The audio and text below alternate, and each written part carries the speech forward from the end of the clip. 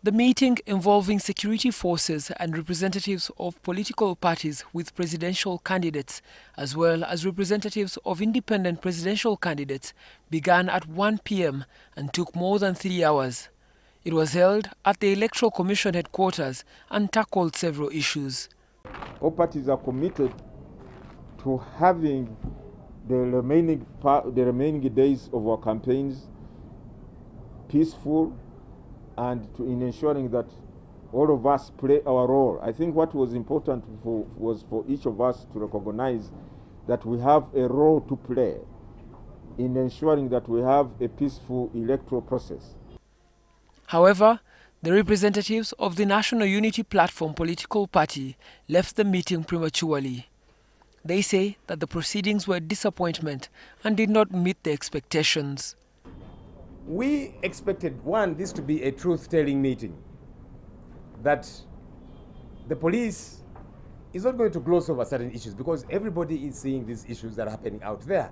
But they're out there trying to say, you see, you people, your problem, you're not following SOPs, your problem, you are disobedient. What really offended many of us is for police to pretend that they do not see what is happening. You, the media, have been showing on a daily basis how many gatherings of NRM take place in this country, not complying with the SOPs or whatever they call them.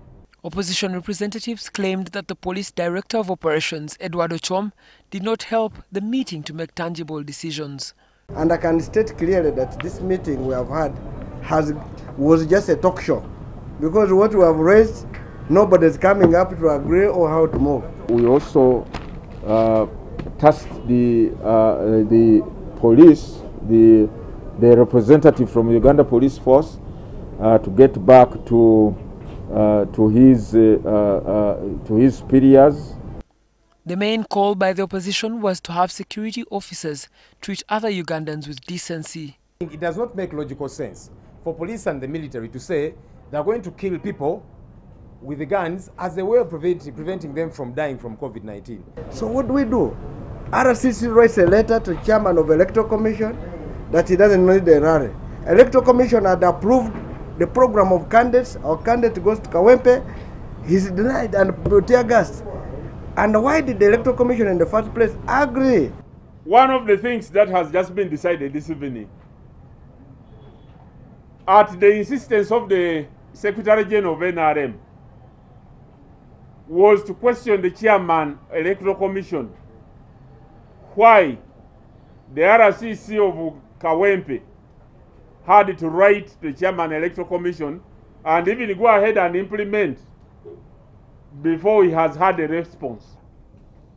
Having written to the chairman of the Electoral Commission, he should have waited for guidance from the Electoral Commission, other than implementing what he thinks is right. That's wrong. The law is there.